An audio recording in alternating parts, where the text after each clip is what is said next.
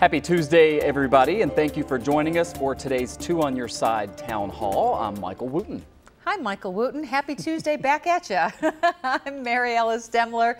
You know, we always welcome and encourage your questions and comments, and the number to get involved and do that, you can just text us to 849-2200. Now later, we're going to talk with an expert about race relations in Western New York, and we look in depth at the impact on supermarkets from the COVID-19 pandemic. First up, though, for us today, we want to talk about one of the biggest issues out there amid this ongoing pandemic, and that is this question of whether or not schools are going to open this fall. The state has not yet decided if students will return in person, and if so, under what conditions. So everybody's wondering, will schools return this fall? Some local school districts put up surveys on their websites to get input from teachers, faculty, staff, and others. Now, we must point out the results are not scientific because it was not a random sample. But get this, more than 25,000 Western New Yorkers responded, and there's pretty overwhelming support among those surveyed to get students back into classrooms. Well, let's discuss that right now with Michael Cornell. He is superintendent of Hamburg Schools, and he is the incoming president of the Erie and Niagara County School Superintendents Association. Wow, what a year to take that on, Mr. Cornell. Thanks for joining us. Thanks for having me. Good to be with you both. Superintendent Cornell, let me start with a question about those survey results, and we will show some of this to our viewers right now. People were asked what they think of this statement. I believe in-person school should resume as normal in September with some new procedures to reduce the spread of illness. So we can see only about 20% of people who responded disagreed with that. 68% of people said they agreed that in-person school should resume. Your reaction to that, and what else is in this survey that we should know about? Well, that was a notable result for us. I mean, we all have an intuition and a feeling that being in school, in person on campus, is developmentally best and appropriate for students. So it wasn't surprising to us necessarily that so many people thought that would be, preferable over some other way of returning to school. We did have 25,000 responses, as you said. It wasn't scientific, but it was certainly enough so that it gave us a helpful snapshot of how people feel about what school should look like in September.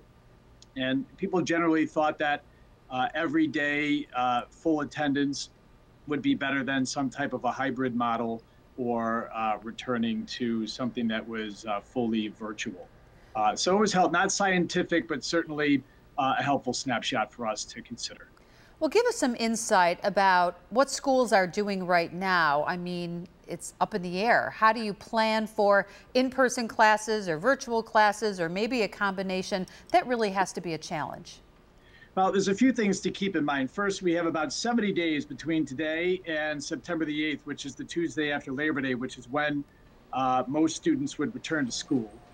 The name of the game is really risk assessment and risk management to students, staff, and their families, no matter how we start in September. Thirdly, it's important to remember that the governor, the Department of Health, the New York State Department of Education, they have a difficult task.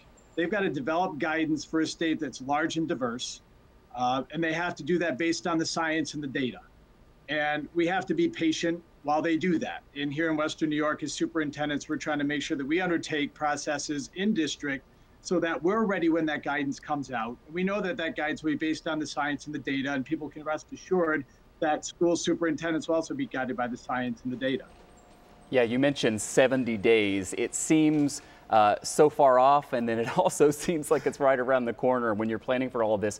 The American Academy of Pediatrics, you may have seen, made some headlines yesterday. Want to get your reaction to this, and we're showing our viewers right now one of myriad articles that's been published about this. This is from U.S. News and World Report. It says, pediatric group calls for children to return to schools despite coronavirus. So the Academy kind of balancing the upside and the downside of in-person schooling, and now advocating that kids should be back in class. Do you personally agree with that, and how do you balance that risk and reward? Well, it really is a balance, Michael. We have to balance. I mean, there are legitimate concerns regarding the consequences of children not being on campus for school.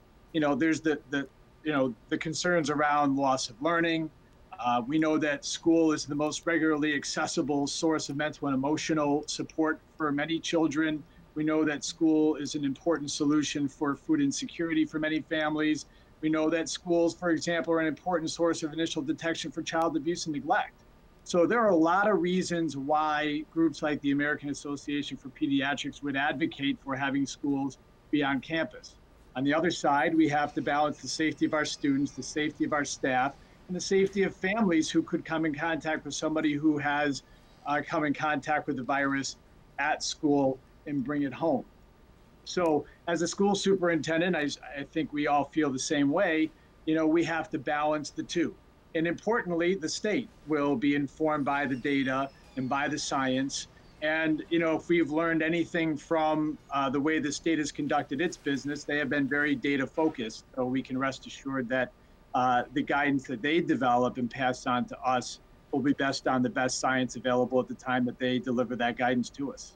And speaking of balance, part of your job as a superintendent is to consider all your constituencies, parents, teachers, students. How do you address those parents or teachers who might say, no way am I returning to the classroom until there is a vaccine for the virus? What are their options? Well, we'll have to wait and see what the guidance says first, because there are a lot of things we'll have to unravel in terms of whether or not there's choice in that, the choice there. We won't know until we see the guidance to know if there's a choice, and then we'll figure out how to deal with it. And there's also 70 days between now and then.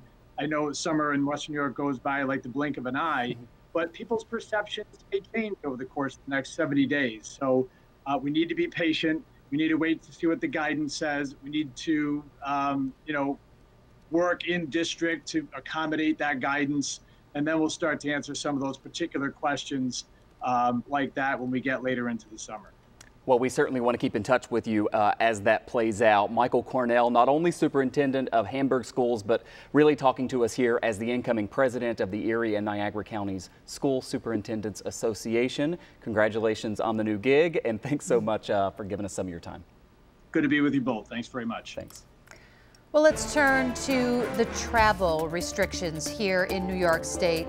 Folks coming from states with high infection rates must self-quarantine for 14 days once arriving here in New York or in New Jersey or Connecticut. Now, today, quite a few more states were added to this list. Yeah, this now impacts folks from California, Georgia, Iowa, Idaho, Louisiana, Mississippi, Nevada, Tennessee.